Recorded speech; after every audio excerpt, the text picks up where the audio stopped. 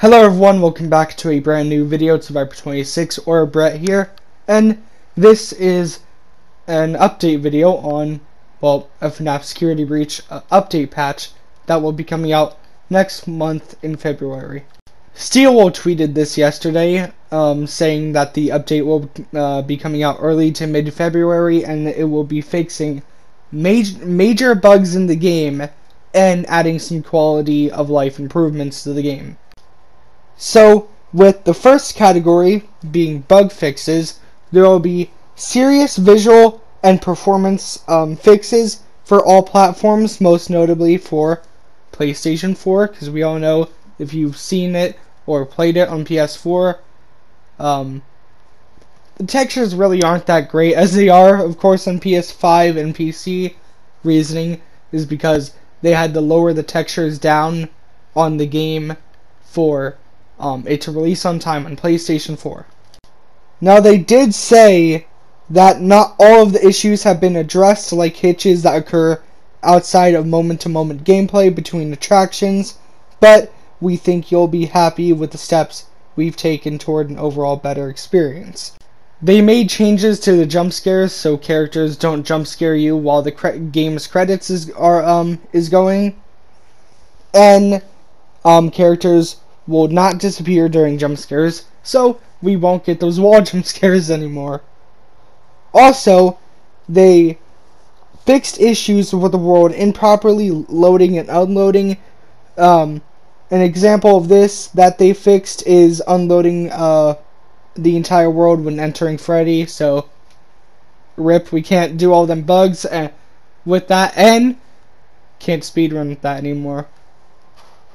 They also said additionally we fixed edge case bugs, like missions not triggering if a specific series of events occur in a specific order, getting out of bounds under certain conditions, and certain exploits, so get your fun in while you can.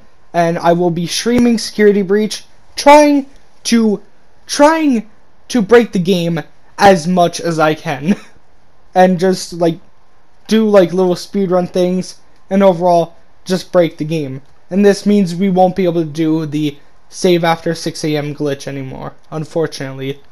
But not really unfortunately, because this next one, the second category, quality of life improvements.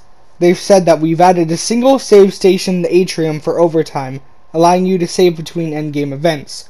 Our goal was to make unlocking certain endings more difficult. We succeeded, but at the expense of the fun.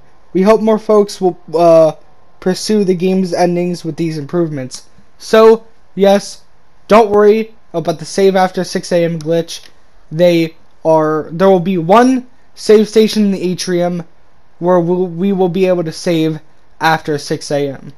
They've also extended the skip cinema system, which is where you skip cutscenes in cinematic moments like the sun and moon transformation sequence in the daycare.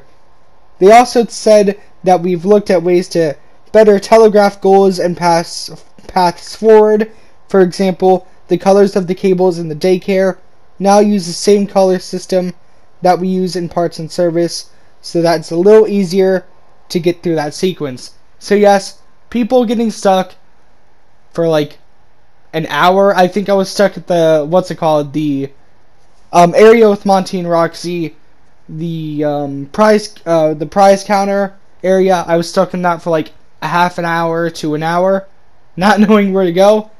But for people who are stuck in that and want to know where to go, or have a hint to it, we're going to be getting that.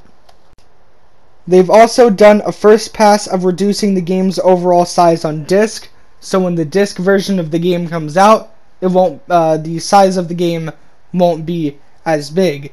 They've also made some overall balance changes to things like Burn Trap's boss battle and hiding spots. After all this, they said again, these are high-level descriptions. The patch notes will be more granular. I think I said that right. We've got a final version of the patch in test now, and so far, it looks promising. We are going to be taking our time to make sure it's solid, which is why you won't see it released for a bit. Thanks for taking the time to read this, and we'll keep everyone we'll keep everyone up to date with any other plans / changes you should know about.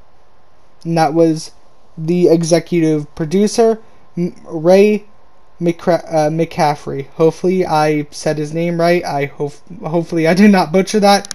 But yeah, guys, as you can tell, they are working really, really hard on updating and fixing this game for all platforms. And I really think that's amazing. Not many game developers focus on fixing the games. Like I've said in a couple of videos before, they mainly focus on, more content, fix bugs in between or later. No, they are fixing bugs now, adding additional content and DLC to the game later. And I really like that. They are putting so much hard work and time into this, and I really appreciate it. Thank you, Steelwall. You have made an amazing game, and I'm very, very happy and glad that you are doing your best to fix this game and do your best with it. Anyways, guys, that was the patch notes for the next update for Security Breach. So anyways, hopefully you all enjoyed, and I will see you all in the next one. Peace.